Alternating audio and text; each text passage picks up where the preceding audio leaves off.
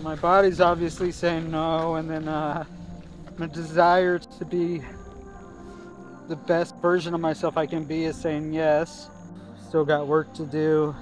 I don't think God brought me out of the desert to let me fail right now.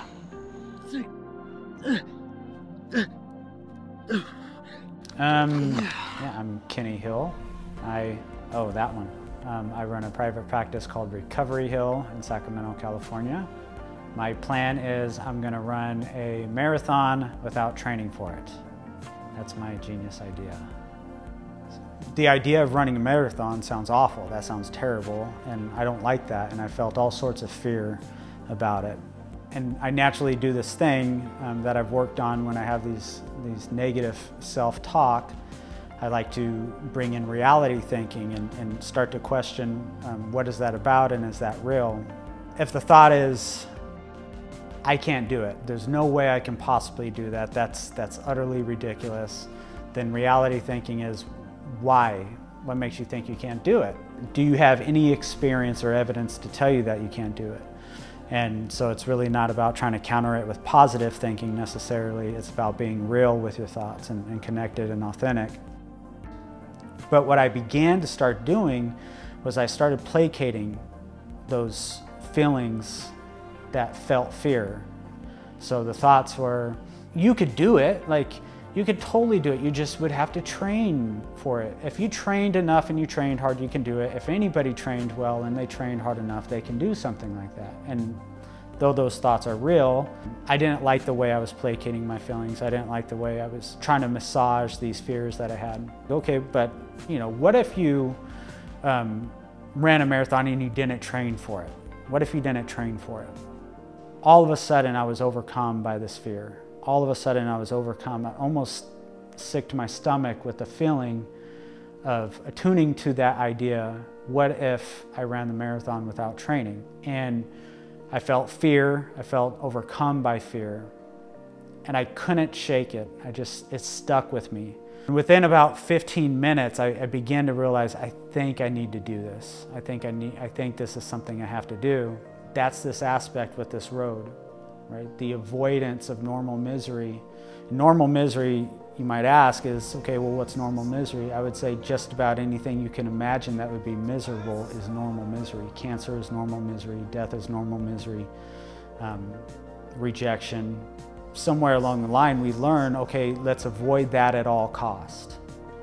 And when we do that, we become worse as people.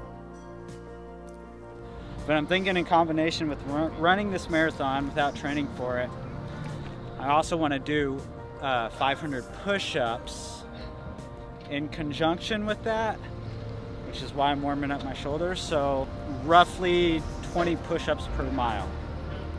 Yeah. In my experiences in life, especially in the last 15 years, and I've had experiences where I've taken on challenges, and you know, joining the military, joining the infantry, that was a challenge. My resiliency and my capacity for resiliency wasn't built up enough yet to allow that experience to be what it could have been. And that's one of those things where I feel like maybe I towed the line, but I didn't actually give it my all in what I had in me. And a lot of my life's biggest regrets have been times where I didn't toe the line. Or maybe I towed the line and I quickly turned away from it. Or I didn't even attempt it. I said, forget it, that's too scary, I'm not gonna do it. And those are the things that stick with me the most. I have other things that stick with me, but not towing the line is the thing that I now find intolerable. To kind of deepen my why, my family, and my children, my role as a father and husband. A big why for me is my son, church. What does the Nacho Libre say after the wrestling contest? I get this green! And he has medical condition that's pretty severe, and he is regularly in the hospital in the ER, and he's regularly getting surgeries to try to improve his condition. Because of his multiple operations, procedures, and hospital visits, he has a natural traumatic, what is known as a somatic response within his body due to going to the hospital. the idea of going to the hospital even pulls out this sense of that is impossible, I cannot do it, there's no way. He doesn't say those words, but his tears say those words. My wife and I, we regularly have to ask him to do these things that he feels in his body that is impossible. And I do my best to try to coach him up and do some grounding with him. He does some grounding exercises and meditative exercises with me. And then he gets himself grounded and he does the work. He goes and he does the thing that he has to do. And it's inspiring to me. That's one of the motivations. And this is a regular theme as a father where you're asking your children to go through experiences of failure and to live through experiences of failure. As somebody who wants to try to model that life to my family and to my clients, I think I take a lot of responsibility in that act of being somebody that can walk that road out.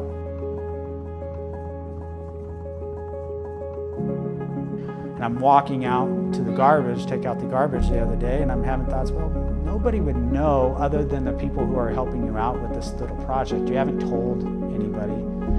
So nobody would know if you didn't finish. You could just fail and be on your way. I hate that I have those thoughts.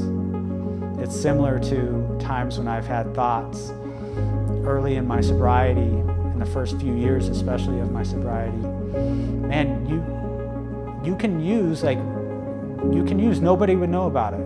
You can have a drink, you can probably have a drink, just stay away from meth.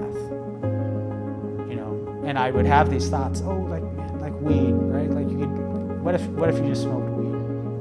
I have these sort of thoughts in those first 3 years of my sobriety that says, you can get away with it. And the greatest thing I did was shutting those thoughts up and knowing that's not who I am and that's not what I'm trying to be. I'm trying to be somebody that can make his family proud, somebody that can make himself proud, somebody that can make his higher power proud, his wife. And the people that I plan on serving for the remainder of my life from a clinical standpoint and mental health standpoint and trauma and addiction standpoint, I want to be somebody that can actually walk the walk. I think I'm going to end this thing tomorrow with a lot of injuries. I'm anticipating it. I have plantar fasciitis problems. I've had knee problems for years. I have a right hip issue. There's so much rationality in saying that I shouldn't be doing what I'm doing. And so the lower back is tightening a bit, and then I was really hoping that the knees would have just kind of numbed out at this point, and they haven't, unfortunately. I'm feeling it out here. I'm feeling it out here mostly. So where am I at? Like 280 on the push-up? 280, yeah. Somewhere around mile 10, had my head down just going. This was after the crash. And then I heard faintly, because I have these on, Mel say, watch out for that rattler. So I look up in front of me and there's a rattlesnake literally in front of me. So of course I stopped, and then and it began to go off trail. I got a few pictures, but yeah. So in biblical terms, we know what the snake means, right? And it's obviously the Satan, or the thing that doubts you, or the thing that says what you're saying is wrong. So yeah. There is an outcome that I'm going to be able to get from this, and I don't know exactly what the outcome is, but I really hope that there's some blind spots that I'm weak to, I can't recognize in my life, and I'm going to be able to come to fruition in it. Whether it's me slobbering and crying on myself in the experience, or fully tearing this meniscus that's giving me issues, or something, and you know, something that feeds into these thoughts and these excuses in the back of my head that says, okay, now you've done enough. You can quit now. You can stop now. You don't have to finish. That's the stuff, those thoughts in the back of my head, that's the stuff that really sticks with me and I'm being challenged by lately, because I have, the other day I'm walking around and I'm like, my knees in particular, I've been very attuned to them in the last month and a half, and they have been painful in the last month and a half because I'm paying so much attention to them. I don't want to. Come on, man.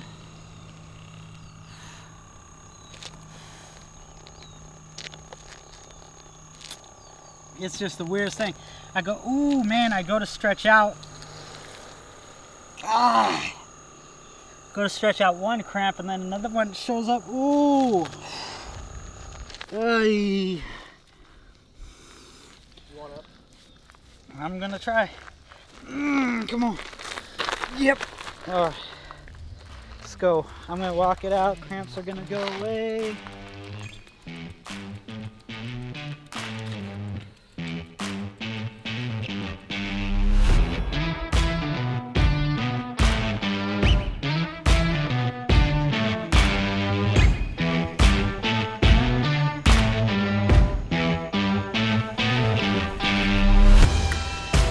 Cramps are really representing cravings. Early sobriety, man. Cravings are a son of a gun. The longer you sit on them, the longer you rest on them, they turn into obsessive thinking, and those negative thoughts with the obsessive thinking makes them darn near impossible to complete and get through. Elaina calls, tell her I'm doing awesome. I tell clients often, I want you to chase after failure. Seek it out, chase it down and run it out. Fear's pretty fast. And when you run after it, you might catch it, you'll grab it, snatch it by its ankle, yank it down, and when you catch it, the experience, it feels awful, sure, it feels terrible, no matter what. Failure feels awful. You know, we all have the easy road and the hard road, right? But within this, what I'll say is you have two roads, and you have one road that on the road sign, it says avoidance, and the other road is fear, so fear road. And when you look at avoidance road, maybe there's some nice wildflowers along the beginning path of that road, or the beginning, as you would turn into that road, it looks relatively clear. But if you kind of squint a little bit and you look into the distance, not too far in the distance, you begin to see other layers or levels of fear. And these fears are like disguised and masked, and they have halos on them in different ways. But nonetheless, if you really look closely, these are other levels of fear. And you can then go ahead and look at the fear road, and that road has got a big, scary monster on it. And that monster is saying, don't even dare, don't even think about it, don't come down this path. If you do, I will reject you, I will make you feel insecure, don't even dare do it. Just need my body to cooperate with me here.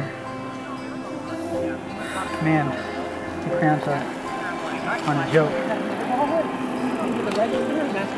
It's the nice person come by and give me a gel.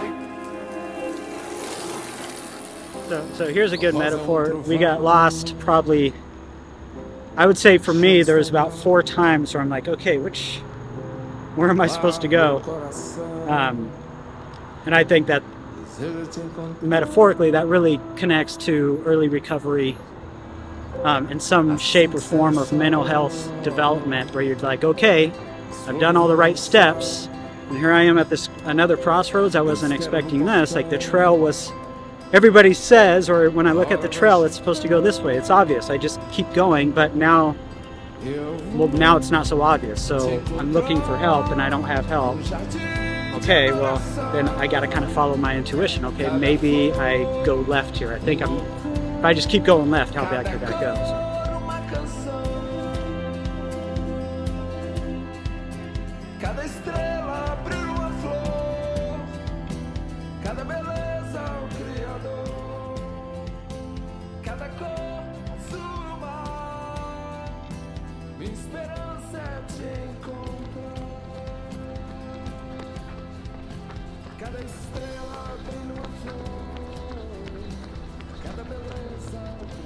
The finish line for success is much shorter than the route to catching fear and failure. Oftentimes what you'll end up doing is you'll wind up with success and you wouldn't have caught fear or failure. No matter what, fear is going to overwhelm you if you choose not to play the game of tag with it.